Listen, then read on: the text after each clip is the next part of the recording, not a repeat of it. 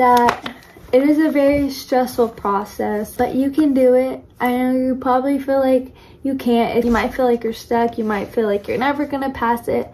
But trust me, I was there too, and now I'm in my 3rd semester of nursing school. So just try to stay uplifting, try to stay positive. I know it's really, really hard at times, but you got this. I believe in you. Believe in yourself.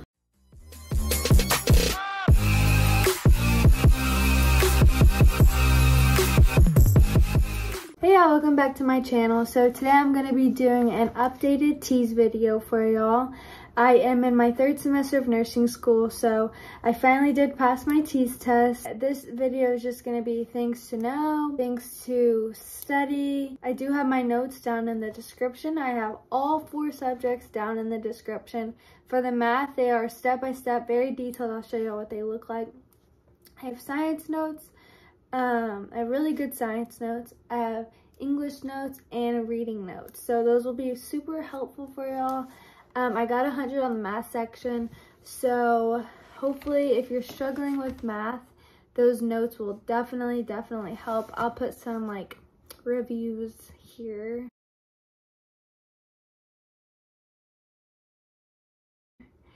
Also, I did take a lot of notes on what I want to talk about for the teas test. So let's go ahead and get started. I'm going to try to make this video quick. This video is kind of like an updated version. It's what people have told me about the test, or what I remember from the test that I didn't put in the first video. Just some stuff that I think is very important. So first off, I want to say is, don't rush. This is not something that should be rushed. I did not study my first time, and obviously I didn't pass. Now, I'm not saying that if you don't study, you're not going to pass, because some people will pass, but that was not true for me. Don't rush this. This is to get into nursing school, and obviously it's a very competitive field, so you want to do as best as you can. Also, there are limited attempts. So for me, I live in Texas. I only have 3 attempts in 1 year. So you want to just try your hardest and give it your all and study for this test, because it is a big deal. Study your hardest to easiest subject. So now this is for my hardest to easiest. I studied science, and then reading, English, and then math. So study your hardest to easiest subject, one at a time. Don't overwhelm yourself by studying more than 1 subject at one time, because it's just going to get too much and too overwhelming. What I used to study was I watched YouTube videos, and all my notes are over the YouTube videos that I watched, the practice study book that I used, the ATI test. I have a lot of study material, which is very helpful. I know I've helped a lot of people, so I want to help you too. So the ATI practice teas tests are super helpful. Now, if you've never taken the teas test before, it's even more helpful, because it does have the exact same order that you'll be seeing on the test. So, okay, so you have reading, and then you have math, then you have science, and then you have English. So again, try your hardest on each section. That could be the difference of you or that next person getting in. So just try your hardest. If you don't know it, obviously make an educated guess, or like I always say, flag the question and come back to it, because if you don't know it then, maybe after you've looked over that section, it will come back to you and you can get it. Okay, let me go to the science section.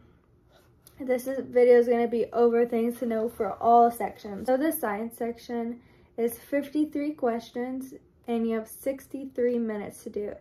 Now, the science section is definitely overwhelming. It is over a lot of material, so just make sure you give yourself time to study, because this is a lot. You don't, like I said, you don't want to rush into it. Work on 1 system at a time. Now, the systems, obviously the 10 systems is the so 10 systems. If you go on the ATI website, they will tell you what they test over, and I wrote them down here just so you don't have to do that. So obviously be familiar with the anatomy of each system, the roles and hormones produced.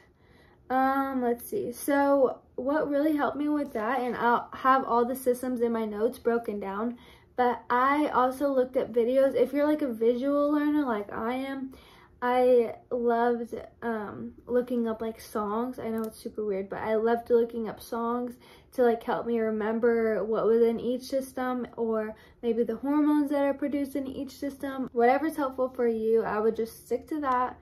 And I'm a visual learner, so I like seeing it right there in front of me. I like seeing pictures. My notes have pictures. They have tips on how to remember things. One thing I have written down here is understand one system before going to the next. And I say that because if you know one system and then say you move to the next and you're having a hard time understanding that one, look up YouTube videos or read in books about it. Don't skip to the next system if you're still having trouble on the previous one. Look at old anatomy books. That's what I was doing because I had notes in my book, ways to help me remember things, or maybe if I had something highlighted that would help me remember it. Any material that you can get your hands on to study is super helpful. Just know that it is a very stressful process, but you can do it. I know you probably feel like you can't. If you're stuck, you might feel like you're stuck. You might feel like you're never gonna pass it. But trust me, I was there too, and now I'm in my 3rd semester of nursing school. So just try to stay uplifting, try to stay positive. I know it's really, really hard at times, but you got this.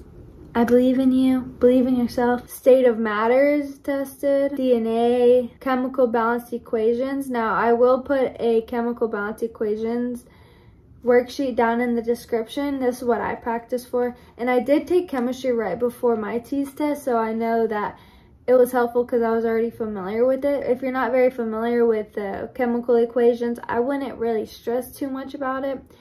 I think I only had a couple questions on my test, but definitely make yourself familiar. I wouldn't stress about knowing everything to a T, so just keep that in mind. Now, for the biology, know the rules of cell structure, and then know the metric system conversions. And then let's go to the math section. Now, I did make a 100 on math, so I have super, super detailed notes in my notes. The math section is 36 questions, and it's 54 minutes long. Now, I do have math videos on my channel. Now, people have asked me, can I use a calculator? Can I bring my own calculator? No. The only calculator that is available is the one on the computer test. So you cannot bring your own calculator. They do give you a scratch piece of paper, so that's helpful. You can write everything out. The next thing I have is write everything down, even like if you think it's not necessary, like the most simplest math, because whenever you're like super overwhelmed and stressed out, it is easy to do simple math wrong in your head. So always use that calculator, even if it's the most simplest thing. Another huge thing on the test is part over whole and percent over 100. Now, I do have this in my math section, so if you're confused by that, definitely go look over my math section on my channel. I do break it down very well, the part over whole and percent over 100 fraction. That is a big thing. So if you're not familiar with that, go make yourself familiar with it, because trust me, you'll be glad that you did. And then they do like a least to greatest, or make these numbers from least to greatest. And it's like a percent, a decimal, a fraction. First thing you have to do is, obviously you can't just look at it and be like, oh, well, this is least to greatest. You have to convert all of them to a similar form. So what I always do, I always convert all of them to a decimal first, just because it's easier. It's easier to decide which is least to greatest if you're looking at a decimal versus a percent or a fraction. That's just me though. Okay, so learn how to convert a fraction to a decimal and a percent to a decimal. Solving equations of mixed signs. If there's an equation and it has a dividing, multiplication, subtraction, and addition, always use the PEMDAS, P-E-M-D-A-S, so parentheses first, exponents, multiplication, division, addition, subtraction. And if, like I said, if that's not familiar to you or doesn't sound familiar, go to my math section of the channel and it will be super helpful, and hopefully it will make a lot more sense once you see it worked out for you. Okay, and then solving for x, If you don't know how to do that, I do have all those worked out on my channel. Lots and lots of word problems on the math section. On my math notes, I literally have like 60 plus word problems. And they're all worked out for you, and I also have a blank copy for you to practice on. Oh, and then the last thing on the math section is place value. So ones, tens, hundreds, thousands. So it's going to say like round to the nearest thousand. So just make yourself familiar with that. Let's go over to the English section. So English section is 28 questions with 28 minutes. Now that kind of sounds freaky, like, oh, a minute per question, but the questions are typically pretty short, so no need to freak out. You will be going over spelling, punctuation, parts of speech, and my big thing for parts of speech is use Schoolhouse of Rock. Now, if you know what that is, you probably remember it from like elementary school or something, but it's so helpful. Like I said, I'm a visual person, and like I need things to be stuck in my mind. It's like songs for parts of speech. So they go over like nouns, verbs, adjectives, conjunctions, interjections. Now all those you do need to be familiar with. The Schoolhouse of Rock has really good songs for that. And then synonyms and antonyms. And let's go to the reading section. This is 53 questions and you have 64 minutes. Now, again, might sound kind of scary if you're a slow reader. There are some like paragraphs, and there's also like sentences. There are charts, so it's not as scary as it sounds. And I do have a reading video. Also, I have really good reading notes. So what you'll be doing in the reading section is you'll be summarizing a reading. So you're gonna obviously read like a paragraph or read a couple paragraphs, and it'll tell you to summarize it. Well, just go through the answer choices and make sure that what you think is the answer, if it supports like each paragraph.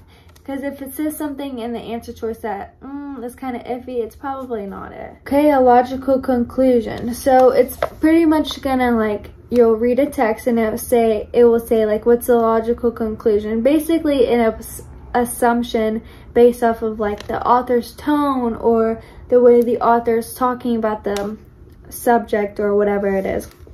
Because if it's a uplifting article, obviously your assumption probably won't be something negative. You will be deciding what the main idea was. And again, like I said, if you go through each answer choice and it does not support the text, then that's probably not it. Determine the sequence. Now, like I said, I always write everything out. So if you use your scratch piece of paper and it will have like dates throughout the article, well, some of them, they might be mixed up. Like it might have like 1963 and then it might have 1950 and then it might have 1980. Like it could be all mixed up. So use your notebook paper that you get and kind of keep track of it like that. Determine the meaning of the word. So you'll probably say like in paragraph 3, what do they mean by using this word? And it's going to probably be a word that you've never even heard before. But like I said, based off of the text and it's an uplifting article or reading, it's probably not going to be a negative word. So just use context clues and use what you think is the author's tone, or if they're highly opinionated on it, like if they're talking good about it, if they're talking bad about it. Just kind of go off of that. The author's purpose. What is the author's purpose of the text? Is it to entertain you? Is it to persuade you? Now, I do have really good reading notes on that. So for my science section, or my reading section, I looked over Carolyn McAllister. She's super helpful. And then compare and contrast. If it has like 2 articles that you're comparing, maybe pay attention to like the author's point of view. One could be super positive about this subject, one could be super negative, or if their tones are off. Just pay attention to stuff like that. And then the simile and metaphor. I hope I did not miss anything. Now this video is like 20 minutes long, but just know that it is a very stressful process. But you can do it. I know you probably feel like you can't. If you're stuck, you might feel like you're stuck. You might feel like you're never gonna pass it. But trust me, I was there too, and now I'm in my 3rd semester of nursing school. So just try to stay uplifting, try to stay positive. I know it's really, really hard at times, but you got this. I believe in you, believe in yourself, and good luck. And also, if you want the notes, message me on Instagram at Caitlinsaldana or email me caitlin539@gmail.com. If you have any questions, literally it could be about anything. I want to help you and get to your dreams just like I did. You will get through it, I promise. Good luck. Peace out.